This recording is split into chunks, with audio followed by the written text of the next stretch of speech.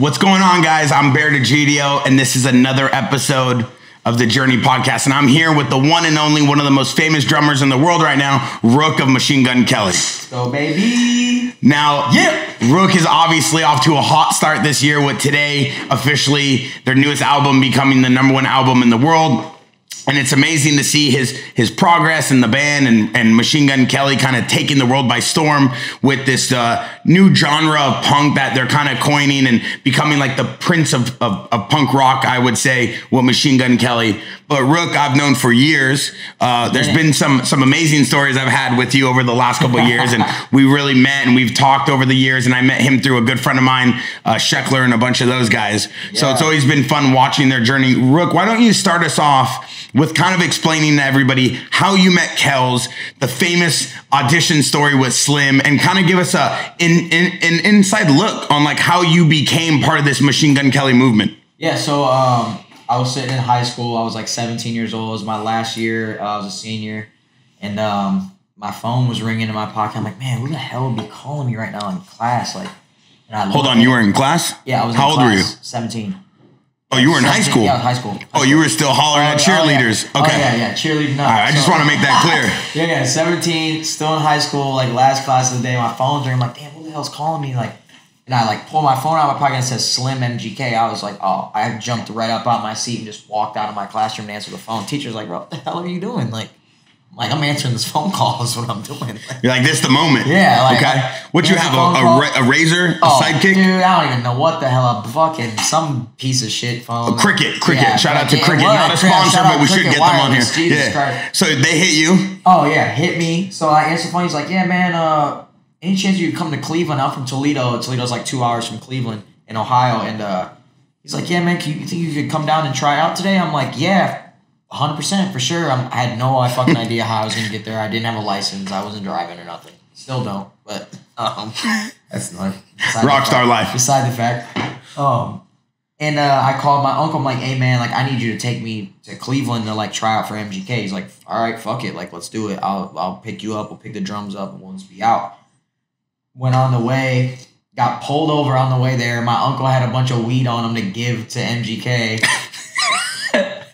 And he ate the weed in the fucking cop car with a canine dog in the cop car while the cop was questioning me at the other car.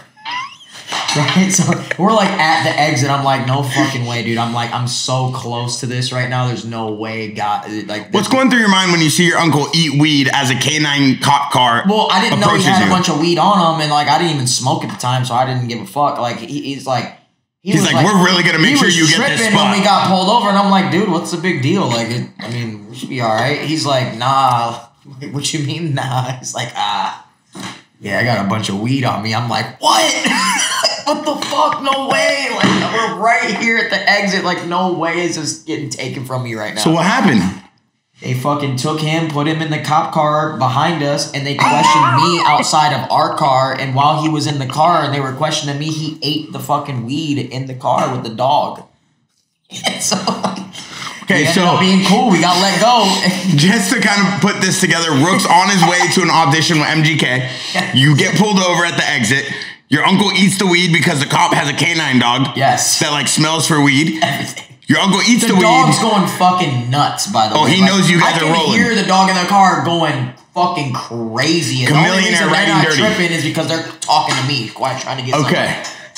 So what happened then? So, end up getting let go. They don't find the weed. He ate all the fucking weed. We get in the car, get there, we pull up, and like all these MTV cameras like run out of this house. We pull up, I'm like, I think this is the address. Like, these people start running out, and there's all these big ass cameras and shit. And we're like, I look at my uncle and he like looks at me and we're just like, dude, what the fuck is going on? They're like, roll the window down. They're tapping on the window and shit. We roll the windows down. They're like, yeah, man, we're with MTV. We're going to need you to sign these release forms, all this shit. I'm like, what the fuck is going on?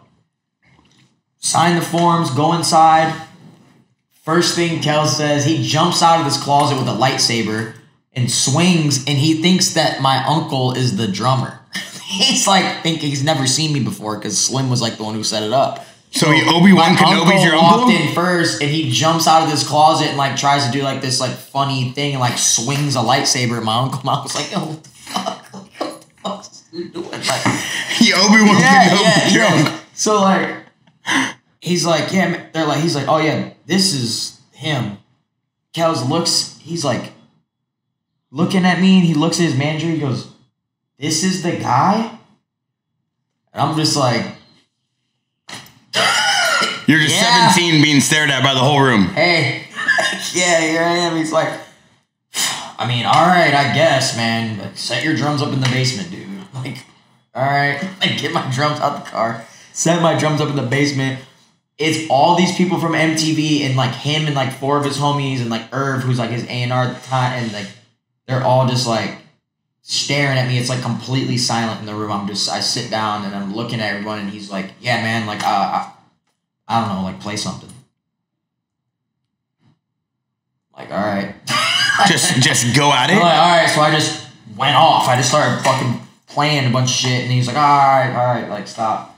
He's like, all right, I'm gonna give you a couple more songs, you know, play to a couple of these tracks.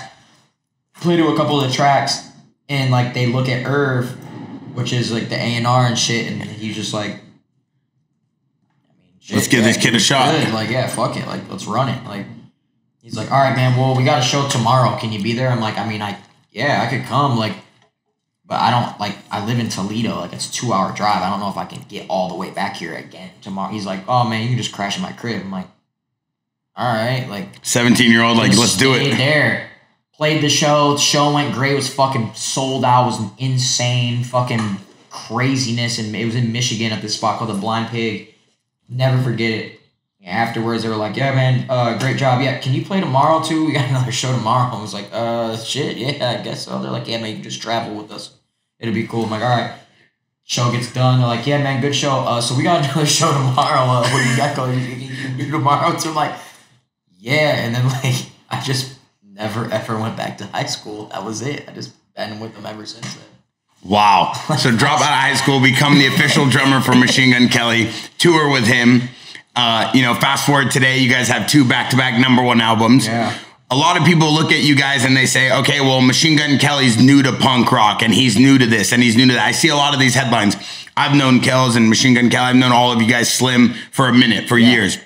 You guys aren't new to this. You guys are true to this. You guys have been doing this. 100%. You were on the Warped Tour. You guys had a lot of this already instilled in you. This is who you guys were. You were always going against the grain. Why don't you talk a little bit about what it was like transitioning from Warped Tour out of that into where you guys are today? So, the Warped Tour shit was, it was also like a great era. Like, that was a great time to be like a part of that time period. You know, like that was like a great thing because that Warped Tour's not even here anymore. Yeah. But like, I think it's more or less like funny because people are just like, oh yeah, man, it's kind of random. You just went from like rap to rock. It's like, nah. Like if you came to our fucking shows for the past 10 years, you would know and you would see that it was already a rock show. We just made hip hop music. You know like you guys already had a song like the Wild Boy song, which was going nuts, which was that punk rock vibe. There's fucking loud ass drums and guitars and bass and everything. It's like, it's not a hip hop record anymore. It's when you come to the show, now it's a fucking show. It's a rock show. Yeah, it's interesting it's always to me. Been that. Even when we were just the biggest in hip hop, Wild Boy at its peak was a fucking rock show. Regardless, you come to see Wild Boy, it was a fucking however many people jump in and fucking mosh pit. And it was nuts. It was drums, it was guitar, it was all rock shit. Like it was, if you were there, for me, when I first met you guys, I remember meeting you in Dana Point. I was with Shex. And Sheckler, this was years ago. And I remember watching you guys walk up from your tour bus that was parked, and I see Machine Gun Kelly, and I see the tour bus Slim. Up to the beach. You pulled the tour bus up to the beach. What the fuck is this? Everybody, all these older Orange County people are like, who is this crew? You guys all walk out. You have the XX chains. You have bandanas. You guys are all wearing black. You look like just a posse. And I'm like, okay, I love these guys. I love the camaraderie. I love the energy. You guys were always so humble, but at the same time, you guys knew who you guys were going to be. You guys had a collective crew between Slim and Bass and all you guys. And you guys just kind of had this understanding, like I also was friends with Dingo at the time, still am, great guy. And he used to hype you guys guys up to everybody. I love Dingo. And so like you guys always had this mystique about you. Like you guys didn't care what was going on around you. It was more about like, this is our family. This is our crew. That's what attracted to me. I remember I pulled you aside at the Rocks when we were eating. Everybody was drinking. I don't drink. And I was like, I'm gonna go get some food. And I went to the campsite next to us. It was getting hot dogs. I was like, come with me. I'll get you food too. You remember that? And I don't know. I talked to you that day. What did I tell you that day? You're like, hey man, you guys are doing some different shit, man. I think you guys are gonna be one of the biggest one day. I'm just like, I hope so. And then that night, some beach band was playing. Yeah. I went up and stole the mic. I'm like, yo, we got Machine Gun Kelly here. And everybody's like, no. And I was like, no, just sing a song for everybody. He was like, no. I was like, all right, I tried. But I always remember that about you guys. You guys had this such great collective energy between all your friends. And that's something that a lot of people can't duplicate. A lot of people can't imitate. Most people don't have. Now, explain that family atmosphere, like going into this like Cleveland-based concert festival that you guys decided to throw, that you guys have. Like, how did you guys turn this like Wild Boy House of Blues tour to this huge festival in Cleveland? So basically, like, I mean, obviously, like our fan base is a very like loyal, like cult kind of following. So anything that we do, especially like in or around Ohio, is always going to be like the biggest for us because, you know, that's where we're all from. So like, but as far as the festival, I mean, dude, it started out like, you know, basic, like, all right, man, we're going to fucking try this festival. It started out, you know, it was probably like, I don't know, probably like 5,000 people. What was the name of it? At the EST Fest. EST. So what does that stand for? EST is like everyone stands together. That's like our shit. Got it. And everyone's always asked, like, what's the double X mean? Like, double X, we call it, this is like our family crest. Got it. So like our group is like EST 19XX. It's like our shit. So, but yeah, dude, I mean, we started the EST Fest shit, and it just, dude, every year it just got bigger and bigger. I mean, we were outgrowing the places that we were doing it at. They're like, yo, man, like, there's just too many people. Like, we can't. Yeah, it was like a Woodstock in Ohio. Yeah, it is, Who did you guys have perform at these things, or was it just Kells? Machine Gun Kelly? It was multiple people, and we had multiple genres performing. It was like rock bands, rap, fucking reggae. Like, we had every type of fucking like genre all the time. It was never like, we're going to a hip hop festival. Yep. It's like, nah, like, you're going to go there and you get what you get. Like, there's fucking rock bands. There was metal band. We had fucking Suicide Silence playing at our shit. There's people there ain't never heard a metal song in their entire life. They're like, what the fuck is this shit? Oh my God. It was amazing. Yeah. You guys literally were throwing your own concert. Yeah. Dude, their guitar player jumped off an amp into the drum kit, and people were just like, oh my fucking God, I'd never seen nothing like this before. Like, I grew up on rock shit, so I seen shit like that. But when you're a kid that like maybe grows up on reggae or just rap, you know what I mean? You don't get to see that shit. Like, you come there, they see that shit, and they're like, they leave there and they tell their friends, they're like, dude, I just saw some shit this weekend. Like, no, you guys were known for that. And they can't, and people, we make it such a dope experience that people would have no choice but to be like, dude, I gotta come back to see what they do next year. Like, what was it that made you kept being it bigger? How did it keep growing bigger? We started adding food trucks. We started adding like specific events. We started doing like, so it's all camping. So we would do like, who has the dopest campsite? Who has the best food at their campsite? Like, events. We started building this big ass metal dome, and we'd have DJs play there, and it would go till fucking 5 a.m. We'd show up there and just fucking rage out all night, and like, just stuff. We just kept adding more and more shit. The bigger it got, the bigger artists we could start getting because we had a bigger budget. So like, it grew consistently. I mean, dude, we haven't even done it since the pandemic. This next EST Fest is by far gonna be the biggest one we've ever had. Ever. Yeah, I can imagine. I mean, you guys have always also stayed very true to who you guys are in terms of like this crew being very unique, very tight knit. You're friends with guys like Matt from Avenged Sevenfold, M Shadows. You're friends with guys like Ryan Sheckler, like world's famous skateboarders. And like, you guys have always had this unique crew around you of influential creatives and people. Yeah. What's helped you the most guide to where you as personal as like the drummer and like the band to get to where you guys are today? How did you guys arrive to where this like new album is and where you guys are sitting musically?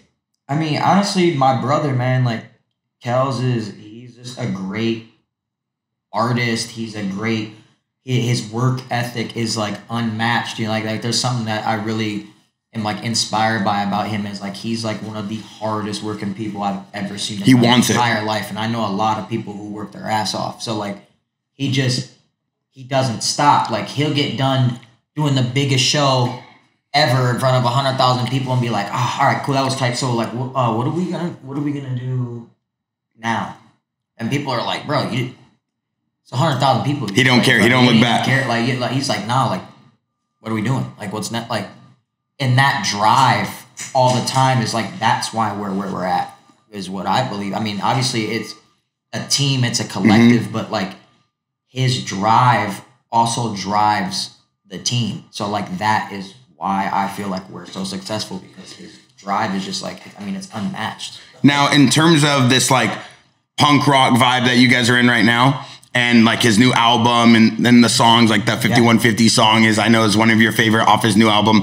What's it like with this collaborative effect? Because a lot of people probably wonder, you know, respectfully, Travis Barker's probably the greatest drummer we know, you know, in today's modern era.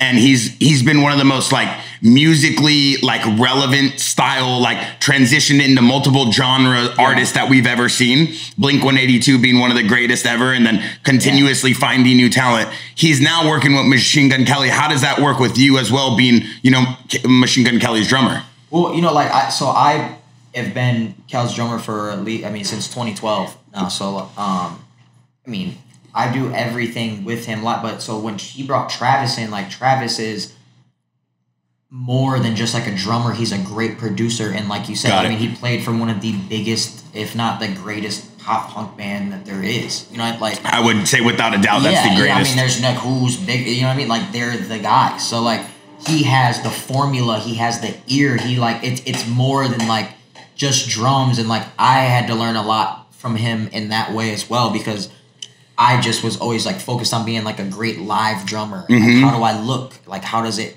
Yeah, you look like a rock star. The whole thing, but like, there's just more to it. Like when you come to studio and like to making records, there's just a different approach to that. And like, I learned light years of shit from him and just watching how he like maneuvers around a song, or like why this doesn't fit there, or like radio's not gonna like that sound. We shouldn't use that so much in this one because it'll work better. Like things that you would never think about. That you're like, damn, I never even thought about that. Makes sense. Yeah. I mean, with you guys doing these massive tours, he's a great guy. Like Travis is like one of the coolest guys ever. He's been nothing but respectful. Like, I see that too from the outside in. Humble, like he's just so cool, man. He's always reaches out, like always is very like, yo, man, like how are you doing? Like, you know, like just like he's just a great guy.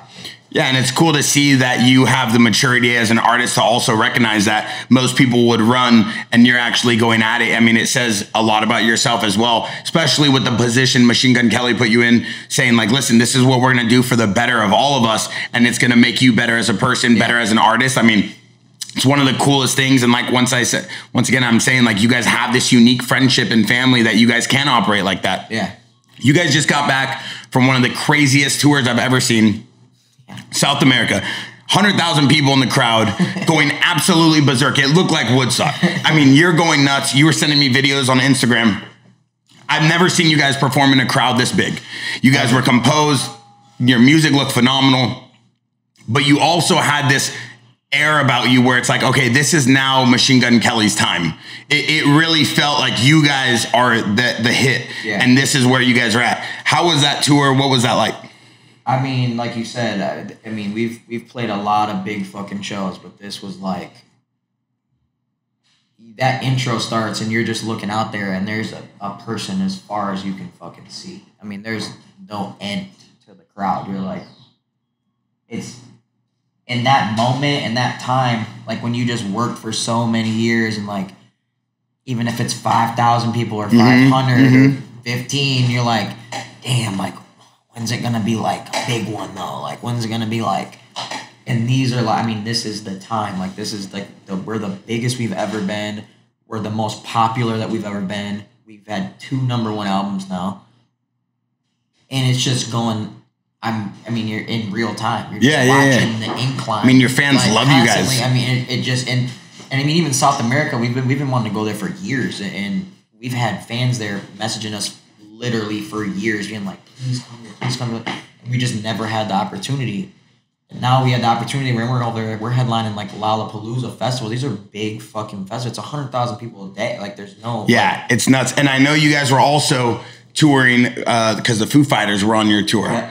And I know recently we had, you know, something that's probably been super traumatic for you. And I mean, one of the best drummers ever, you know, passing away, Taylor, of the Foo Fighters. And I know you were close with him, but I remember the Foo Fighters were supposed to go watch you guys one night on tour, right? Yeah, so we were going to do a show in Paraguay together. They were doing a lot of the same festivals as us, but there was one day that we were playing on the same day together. Got it. And Dave Grohl had hit Kells up and was like, hey, man, me and Taylor are going to come watch the show tonight. We got up early, went to sound check, set up a whole like rack of speakers on the side of the stage so they could fucking hear this shit loud. Like we're like, hell yeah, bro, the fucking Foo Fighters are coming to watch tonight. Like we're about to fucking smash out today. And the show ended up getting fucking rained out. And Dave Grohl had hit Kells and was just like, hey, man, like, sucks, but like, fuck it, come to our hotel. We got the top of the bar, like, rented out, just come over here and hang out. We're like, fuck it, the whole band, we just loaded up and went over there, hung out. I got to talk to Taylor, and I ran into Taylor a couple times, like, throughout life. We had played some other shows together, but we never really, like, had a conversation. And this was, like, the first time we actually, like, had a conversation. Yeah. Coolest dude ever, like, such a good fucking guy. Like, he made sure that he, like, went out of his way to, like, say hi to everybody. Yeah. He wasn't, like, too cool. He wasn't, like, I'm fucking... Yeah. You know, like... I mean, Foo Fighters are huge. Yeah, he just, you know, like, they're arguably, like, the biggest band in the world. Like, you know, like, like, what? It's they're the guys. Yeah. And, like, he came up to me, I'll never forget this. The last thing that Taylor ever said to me was, I'm so mad I didn't get to see you play today, but it's all good. There'll be another chance. Crazy. And that was the last thing he ever said to me. And then 2 days later, he died. So crazy. It's crazy how life works like that. And these are guys I'm sure you looked up to. I was so angry that day because it was such a, like, happy and, like, bad day for me. I was, like, so happy because we were, like, able to have that experience and be there and hang out. But I was just like, damn, man, like, I really just wanted them to see us play today. I really just wanted their honest opinion, and I wanted them to just give me that. You know, like, that was, because, you know, like, everyone said, like, bro, like, they're arguably the biggest. Yeah, I mean, you know, like, doesn't get much bigger. What cooler people could you want response to, like, what you're doing? Like, you know, like, I wanted, like, what if he had something to say? What if there was, like... Yeah, it doesn't get much bigger than that. Yeah, I just, it's crazy how life throws that. I was so mad that I was like, damn, I really just wanted it to happen today. And for some weird reason, I felt like there wasn't going to be another chance. When he said that, I was like, yeah, but, like, nah. Today was the chance. Like, that was it. It was easy. You didn't have to travel nowhere. All you had to do was show up. Your stage was right next to ours. It's like, it was so set up. I saw you guys perform in front of the hotel that night. Yeah. And you guys performed with all the crowd there, and you guys brought out a speaker, and, you know, Slim and Kells and everybody, Machine Gun Kelly, is interacting with the fans, and you're there going nuts. And, like, you could tell the energy that night was like the city wanted to see you, and you guys were wanted. And it was like, it gave me that sense of realization, like, man, these guys are really doing it. They're becoming rock stars, you know? And you, obviously, growing up in this music space with your dad being in music, who is someone that you looked up to as a rock star that's kind of helped you pave the way in terms of, like, where you want to go, like, setting that goal, that realistic expectation, that bar, like, I want to be like that? My favorite drummer growing up my whole life was Tommy Lee. Tommy Lee's my fucking boy. I love Tommy to this day. Coolest fucking dude ever. Tommy Lee was the drummer for the Motley Crue. Motley Crue, yeah. And so I taught Machine Gun Kelly how to play Tommy Lee in the dirt. And so, no way. Yeah. So, like, wait, what? Say that again. Yeah, I taught MGK how to play drums as Tommy Lee in the dirt. So the Netflix show that Machine Gun Kelly's Tommy Lee in the show. I taught him all that. Yeah. Is that why he looks so good? I mean, yeah. Is that why he's throwing sticks? Is that why? So he got the role to be Tommy Lee in the Netflix series, The Dirt, the movie, which showcases the life of, like, the Motley Crue. Yeah. Did you already know Tommy Lee before that show? No. So we knew him, and we had, like, met him a couple times just because Kells had, like, was, you know, they'd talk every once in a while, and like we had a couple shows in the same area, so he'd be like, "Oh, come to the fucking show." We would show up, and like, dude was the coolest dude ever. He'd fucking be like, "Yeah, man, come backstage." You go in his dressing room. There's like fucking massive ass sub speakers, and you can hear his fucking just bass thumping from his fucking room from a mile around the arena. Like, I'm like, damn, where the fuck's that music? They're like, oh, that's Tommy's dressing room. We're like, what the fuck's going on? You're going there, he's got all this shit laid out. We were fucking putting on his eyeliner, just wiling the fuck out. We were drinking, we doing whatever the fuck. Okay. And then a couple years go by, Kels gets the role for the dirt. I teach him how to be Tommy, and so Kels is like, yo, man, I got to go over to Tommy's house and just ask him a couple questions, like if there's anything specific he wants me to do, like playing him as as an actor.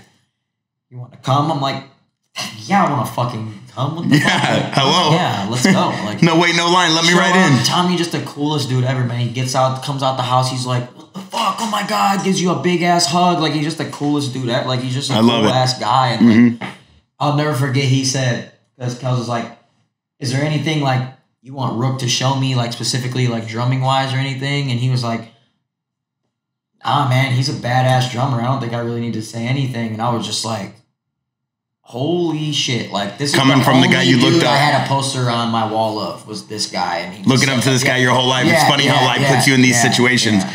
I mean, that's what they say, right? Like, if you can manifest to a certain level of an extent and like see where you want to be in life, life puts you in that position because you attract what you want. And it's like, you have to sometimes have that realization, like, I'm going to get there. You have to know how you want to get there, but most importantly, you have to have steps to get you there. And it's like, you put yourself in that position to constantly work. You know, talent without work is useless. And it's like, you guys are constantly working, constantly touring. You guys are strictly business. You guys have never sold out.